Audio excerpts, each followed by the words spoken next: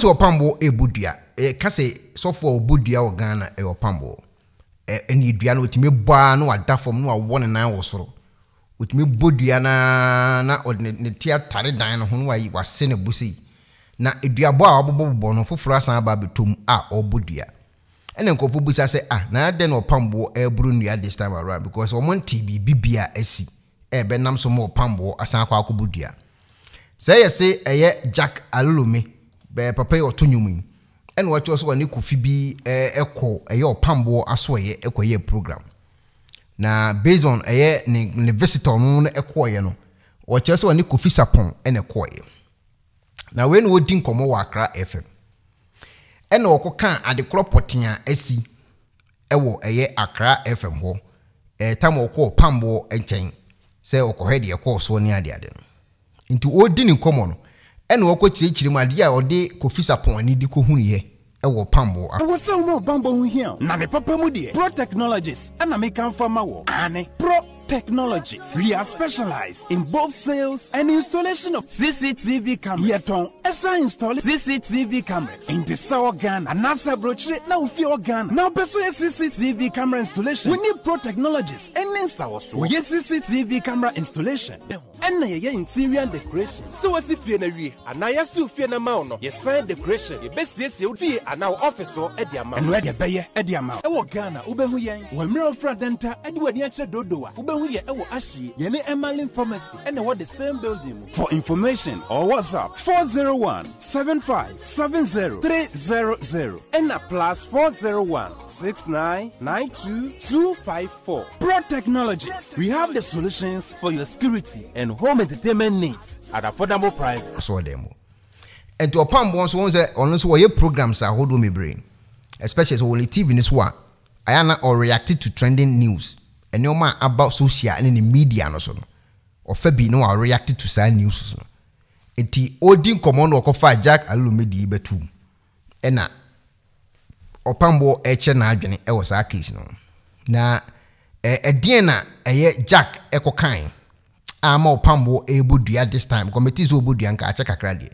edien komo ena Jack ekokan ya akofa dua abofoforo esande ababetum yenkotie nsem a Jack e de betu dua Opambour ebo hu dua no sorry na okay me Kofi Sarpong okay but Opambour a very sharp guy okay and nani sharp yeah that video Opambour sorry asofoni na mo sorry nyina mo na so kwase afo tetro abon monte oh ana yin kwase am from I was hero so chief me obi ato ala no so hwehwia that's it Opambour ama oda o mega say o wia tira so o siri trase and o wia one after the other o wia so me yire kura hwia no to me nyini ni edi go see why so well sir wia na nya omumu bia o okay na guy no about drums no and we in Pabo and am say emu hwia e basoro hosa edi dia no kai e dia no omkoka chenso drama no Pabo ma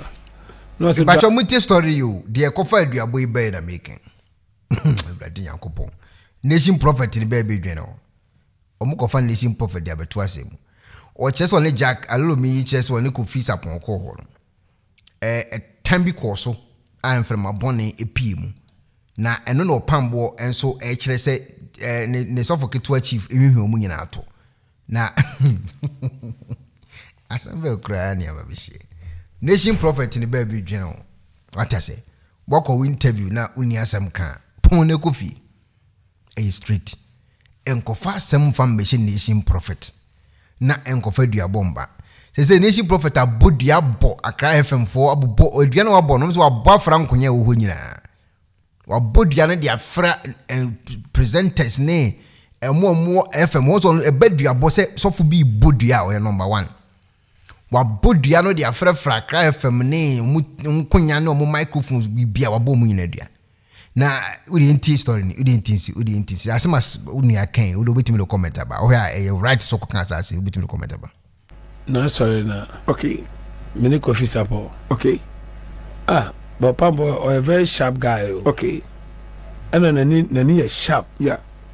that video Opambour sorry asafoni am sorry nyina na so kwase for tetro abon monte Oh. ana yin kwase am from e was hero so chief me obi ato Hello, Rusu. that's it. Opambour ama oda o mega say o wia tira so o siri tira say and o wia one after the other o wia so me yire kura hia no to me nyini ni Edi ego si wan so. well sir wia na nya omumu bia o Okay. na guy no about drums no and we yin Opambour na me say emu eyi hia e basoro hosa Edi dia no kai. eja no omkoka chenso drama no Opambour ma no so drama no Opambour me boa there be amoma ne say so your man 100 cities or some mama 200 cities scratch it beji 200 cities na sorry ko aso bi a pe bi afa unko wrem aha ensi hebiem so di agro kesa me de beto so no me yefu so agi se wawu dada kamuna mu a ye do ko na members na baje so Opambour I was saying for your pong. Hey, Jack. But also Opambour I can't say drama necessary. kache sorry na ko aso bi a pe bi afa unko wrem aye Saudi agro kesa me de beto so no me yefu so agi se wawu da adaka mu a ye do Some. I was saying for that was a papa. What funny say that Nipala who are that come no more than I feel like we can't. I feel so. You're my idea.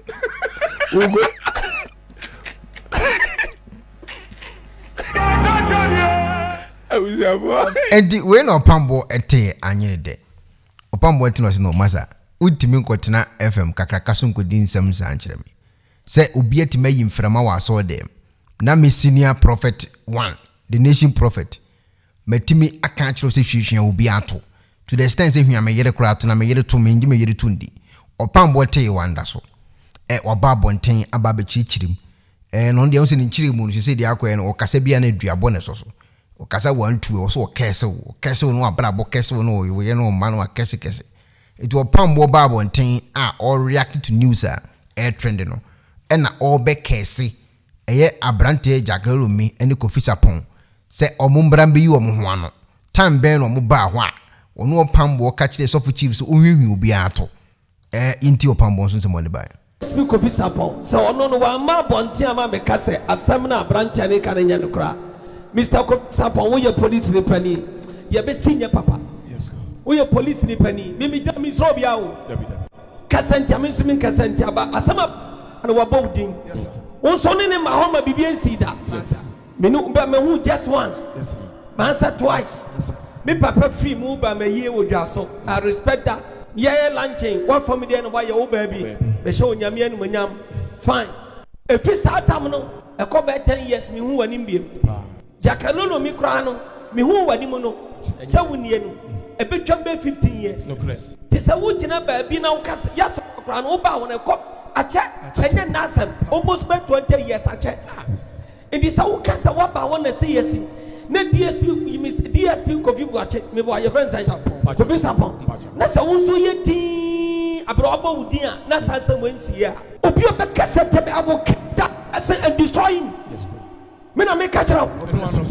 Obi or hidden pop. A cassette me can have you. Yes. Make castle of your hin. Oh, your printer to cassette. Make castle. Obiara, mean to John says, I will cast and destroy you. Let's go. Men I make catch out. What's the one that cast us? Me battle Jack Alolome. no ade me yira ni me ye form me pa cha prophet montie nie se TV ne ewowura radio no wowura Yes sir. very good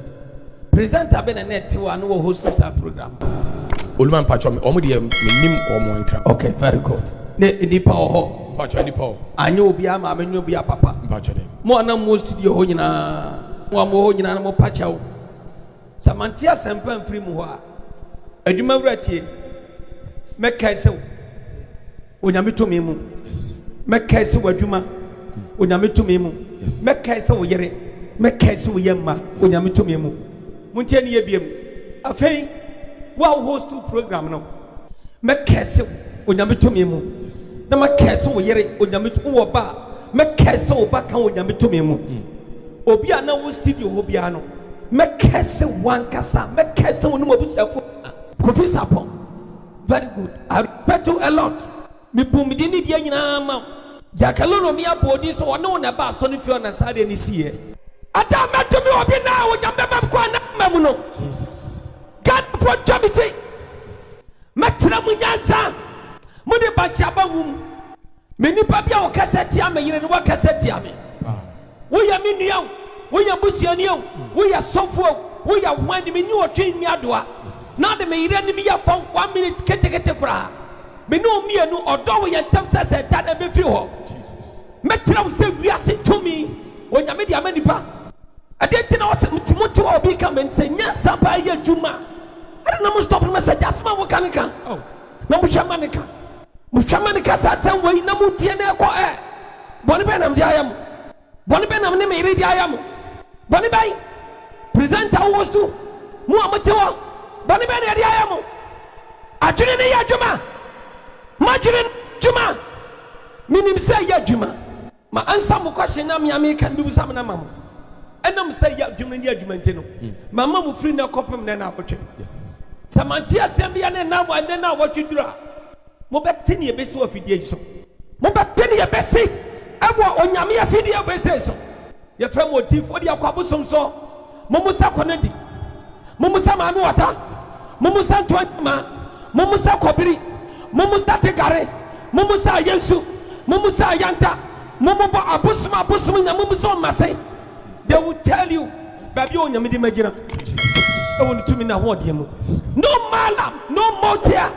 no any damn spirit can destroy me. Obiani you want me obiada. From what take FM, why do kwasi asem editi amijina minchi obiada. But Opia so kwamani ni brand mani Opambour da so dwane na Jesus yes manunkwa na ye adwuma Opia no wakase na wa ye